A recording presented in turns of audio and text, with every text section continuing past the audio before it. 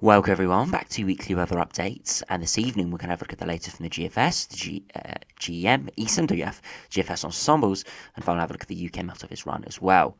Now, as we saw in my video yesterday, things are looking very dry, if not warm, for the next sort of 5 to 7 days. However, as we head into early next week, it is looking like we could be getting things spiced up a little bit within the jet stream. As you know, at the moment, we've got major hurricane Ida making landfall near New Orleans as we speak right now as a Category 4 hurricane. Now, I've released a video earlier, so do check that out on the specifications of this storm and its severe impacts. But for the UK, this storm is going to put a spanner in the works. Now, it's going to track up the northeast over the rest of this week, but as we head towards next weekend, it's going to exit out of the United States. And if we do run through the latest GFS, I can show you what may happen as we see that. So this week, generally just got high pressure and control, maybe a bit of an easterly wind, so maybe some variable cloud amounts, especially in the east. But as we're to the end of this week, you can see this low pressure system exiting out of the United States. It's got a lot of hot air wrapped up within it, and that is ex-hurricane Ida. Now, it will just become a general low pressure system, but because it's got some quite hot air and still a lot of energy, it is going to change the jet stream. And what we do start to see is this injection of hotter air northwards is going to give some big amplification to the jet stream. And what you see is we've got a cut-off low developing, high pressure building over Scandinavia, because of course the high pressure we have over top of the UK at the moment doesn't really want to budge, because it's a blocking pattern, of course. And what this low pressure does is it drives up hotter air northwards and into the UK, and we also develop this cut-off low, and it sort of just diverts the jet stream. Builds a very complex picture, too difficult for me to really explain in a single video. So yeah, it creates a really complex picture, and you can see high pressure to our north, low pressure to the south, and if you look at the upper air temperatures as we go towards sort of day 10, you see there's actually some quite warm over the top of the UK, cut off low, and things could be turning quite unsettled with this cut-off low, especially in the south. Things looking generally warm. And as we head towards day 10, so in 10 days' time, because of this big amplification in the jet stream, there's some very, very hot air is going to be spilling up from the south. Now, we don't know exactly where this hot air is going to go, but because of the application of this jet stream, it's going to head somewhere northwards. And this latest GFS run is going to clip the far southeast of the United Kingdom, but we're going to have a cut-off low. So this is a scenario where we could see some quite warm weather into the first week of September, but also quite unsettled, potentially with some thunderstorms returning, or at least some very heavy rain. If we do zoom into the sort of UK picture, you can see 17, 18 degree, even the 20 degree isotherm is into northern France. Sort of it's creeping into the far southeast corner. We have a cut-off low. If we look at the pressure charts just to our southwest, and that will be spiraling in some thunderstorms, and we'll have a look at the precipitation charts in a minute, but it could be pretty severe, this sort of conditions, a lot of heat and energy being fueled into that low pressure system. In the longer term, we still have quite a big buckling in the jet stream because of all these tropical systems heading northwards. So we do have some more throughout this model run that haven't quite formed yet, or at least are not major hurricanes, and we just it's going to bring some big buckling into the jet stream. You can see generally things are looking westerly, but as we head towards the end of this run, we'll see something very, very, very interesting happen. If we look at the pressure charts, we do see another tropical system heading up to the northeast coast of America, and that is firing hot air up towards, or at least warm air by this stage, up towards Greenland.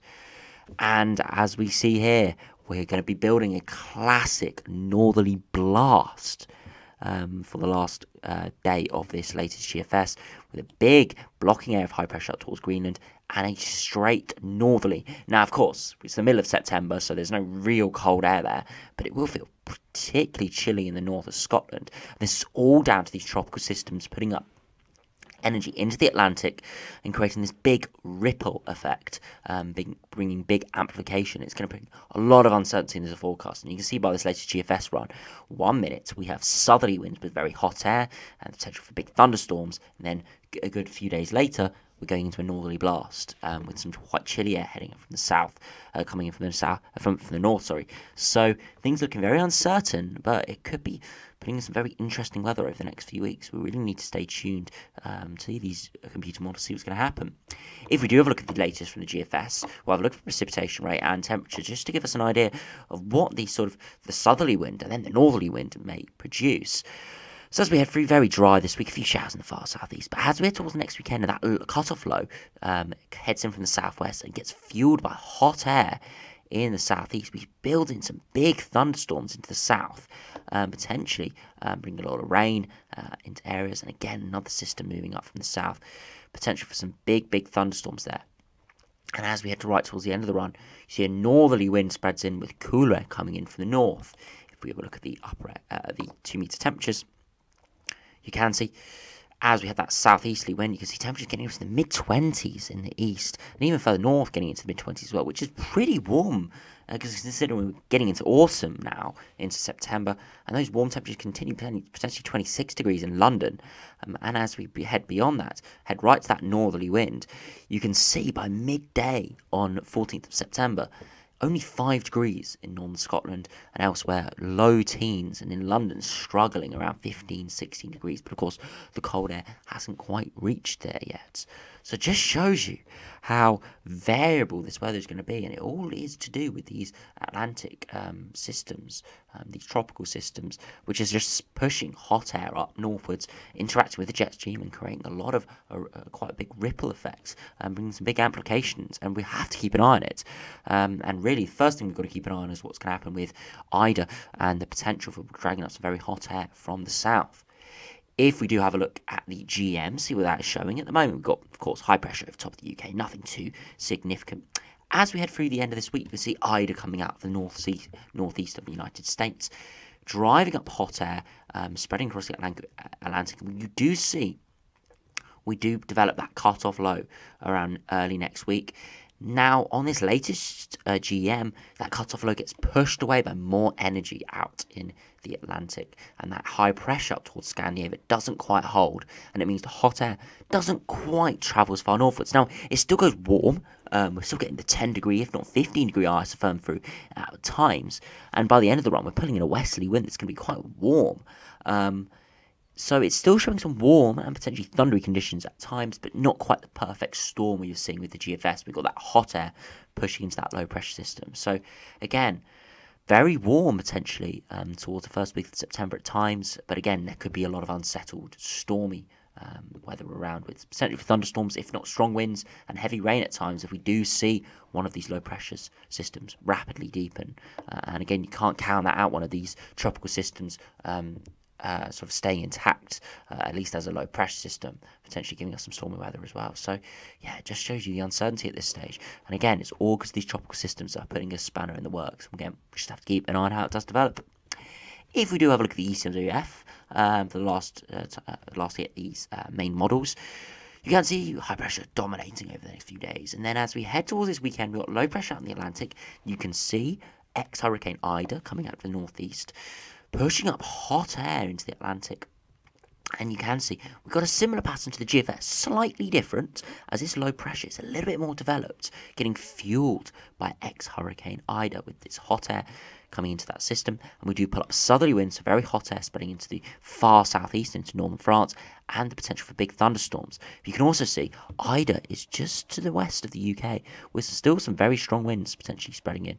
And that's again where we could see some stormy weather with that, and even some thunderstorms, strong winds and rain. You can see further west, we've got two tropical systems still there. Another tropical system heading out of America, and another quite deep tropical system, probably still a tropical storm if not hurricane, heading out in the Atlantic, and that once again could spice up the weather at around day 10. So you can see why I've got a lot of uncertainty at this stage, but it does look like there's pretty decent confidence what's going to happen, at least with ex-hurricane Ida, with it hitting the jet stream, potentially bringing up south or southwest easterly winds with some warmer conditions coming in potentially at times, but also low pressure is going to be involved, especially the south and the west, bringing in some unsettled conditions with the thunderstorm threat returning. If we do finally have a look at the GFS Ensembles for London, you can see over the next week or so, temperature is going to be above average with that high pressure, a lot of dry weather, and when we do see sunshine, temperatures get into the low 20s. As we head towards the 5th, 6th, 7th of September, precipitation signal returns. We see that low pressure develop to our far south. Now it is going to be shower activity, a lot of convection with this, so storms, thunderstorms developing, and that's why it's not particularly well forecasted on the ensembles right now. Sort of the microclimate condition we see pop-up storms develop, it's not going to be particularly well modelled this far out. You can see there's a lot of uncertainty with the upper air temperatures, some including the GFS operation getting to 12, 14 plus degrees at 850 HPA, which is a good 6, 7, 8 degrees above average for this time of year. And that's going to be fueling storms. Others have temperatures a little bit lower, potentially for the Atlantic breaking through, and we're going to be seeing a little bit of a colder sector, warmer sector, because of course with these low pressure systems coming in off the Atlantic, because they aren't tropical systems anymore, they are fueled by cooler air coming in from the north and warmer air coming in from the south, spinning them up. So there's going to be colder sectors within these low pressure systems, so that's probably what's happening on some of these cooler runs. And of course in the longer term, we've got, of course, with the amplification of the jet stream, the potential for northerly winds, and you can see with that GFS run right towards the end, going pretty chilly indeed, potentially in London getting down to 1 degree at 850 HPA, which wouldn't be too uncommon in sort of December time. So just shows you how much uncertainty and how mad these tropical systems could create, how mad the weather could turn with these tropical systems. With the amplification of the jet stream, really anything can happen from southerly winds to northerly blasts. So we'll have to keep an eye on that. We do have some certainty with the 7 to 10 day forecast, with that potential southeasterly warmer air moving in with some thunderstorms, but we can't say exactly what's going to happen with that. We can't look at the exact details at this stage, but it is looking like that may be coming off in about a week or so time. If we have a look at the sea level pressure, you can see that is starting to be well forecasted. You can see high pressure at the moment, but as we head towards 5th, 6th of September, we have that cut-off low in the far southwest, bringing down the temperature. Now it is, of course, a weak low pressure system, with only around 1,000 to 1,005 millibars, maybe a touch higher, which is low pressure, but it's not massively low pressure, and because it's not a massively deep system, but it's just going to be providing that spark within that hot, humid air for storms and heavy showers to break out. So, yeah, we'll have to really keep an eye on what happens with this, but at this stage is looking more and more likely that we're going to be seeing this southerly or southeasterly wind with some warmer air moving in. We combine with unsettled conditions, and that recipe creates showers and thunderstorms, and potentially some hotter days here or there, with temperatures getting into the mid-20s, potentially where we do see some sunshine.